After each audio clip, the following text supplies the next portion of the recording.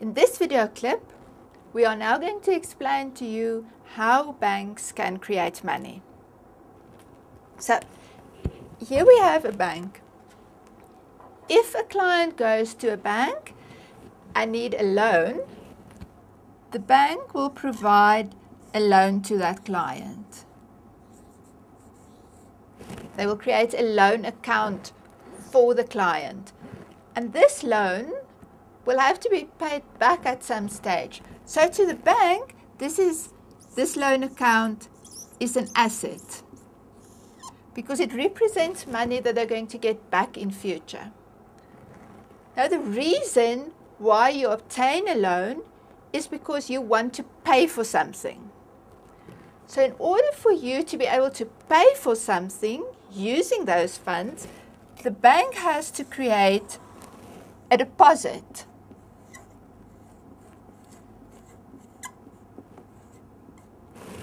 You can't pay money out of a loan account. The bank first has to create a deposit account for you, and you can then, which the bank will hold for you, and then you can pay whoever you owe the money from the deposit. Now this deposit therefore represents money that the bank actually owes to you or to whoever you pay the deposit to. So therefore it is a liability to the bank. Right, now you will remember that money, M, consists of cash plus deposits. So do you see that the moment a bank has given a loan and has created a deposit for the amount of the loan, it has created money. And that is how banks create money. Let's look at it on the balance sheet of a bank. Here I've drawn a small balance sheet of Bank A.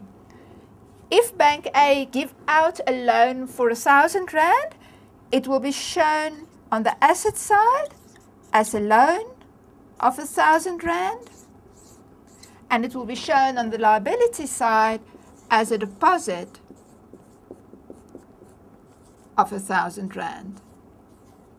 And these deposits form part of the money supply. Does this mean that banks can create as much money as they want to? In effect, it really does, but there is something that limits them. And that is the fact that they have to keep reserves. Banks have to keep a certain percentage of their deposits in reserves. And they have to do that for different reasons. The first reason is that there is a legal cash requirement.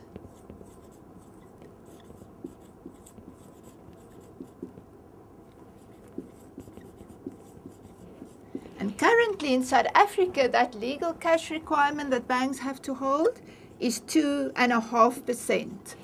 And they have to hold that cash with the Reserve Bank. So 2.5% of all deposits that they hold has to be kept with the Reserve Bank in the form of cash. So if they don't have the cash available, they can't give out a loan because that loan is going to create a deposit. Banks also have to keep cash reserves for withdrawal purposes. If you have a deposit with a bank, you sometimes go to the ATM, or you very, very seldom go into the bank and you withdraw money. So banks have to keep a certain percentage of their deposits for clients who want to withdraw their cash. And the bank will decide exactly how much they will need on a daily basis for that. And then banks also have to keep liquid assets. There's a certain range of instruments that banks have to keep, and they have to hold 5% of all their deposits in the form of those liquid assets. And we will look at the different types of liquid assets later on in the course. Right, so those are the reserves that banks have to hold. So you can see that the more reserves banks have to hold, the fewer loans they will be able to create, because it means they have to, if they create more deposits, they have to hold more reserves.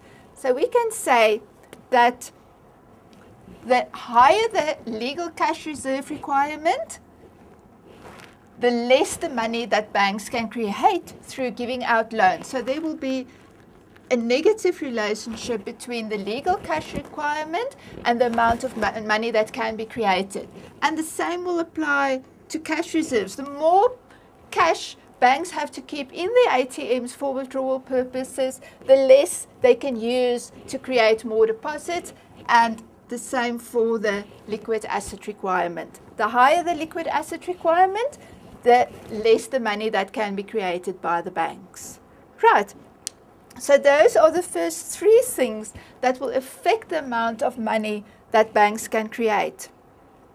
Another important thing that will influence the amount of money that banks can create is, of course, the interest rate.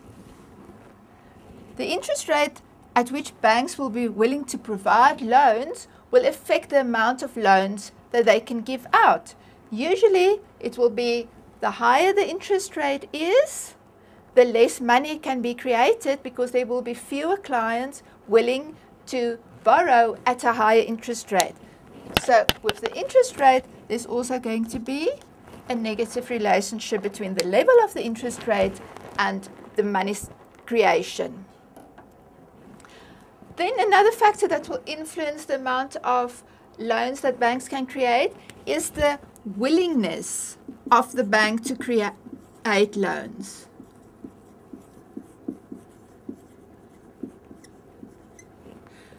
And that will be determined by how much risk the bank is willing to take.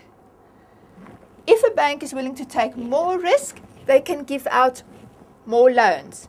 If a bank is willing to take less risk, they will be able to give out fewer loans and therefore create less money. And therefore, the more risk a bank is willing to take, the more the money that they can create. But it's not only the risk behavior of banks that will affect the amount of money that can be created. It will be also influenced by the risk that the clients are willing to take. So also by the client's willingness to take up loans.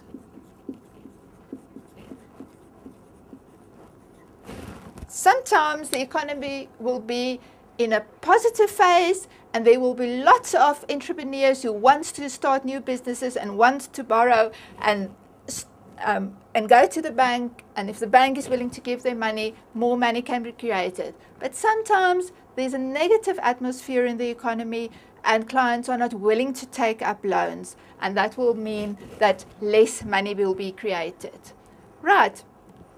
Then another factor that we will discuss in more detail in the next video clip that will influence the amount of money that can be created is open market operations.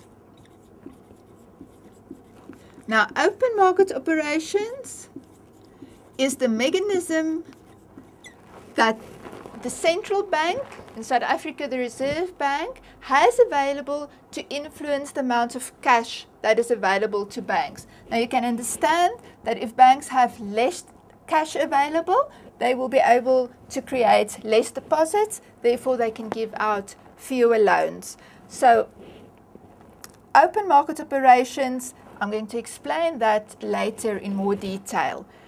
And then the last factor that can influence the amount of money that can be created by banks has to do with how much cash a bank's clients want to hold. So the percentage of deposits that banks' clients want to keep in cash. If the clients want to keep a large percentage of their total deposits in cash, it means that banks have fewer cash or less cash available for these cash requirements, and therefore they will be able to give out less loans and create less money. So those are the factors that will affect the amount of money that banks can create.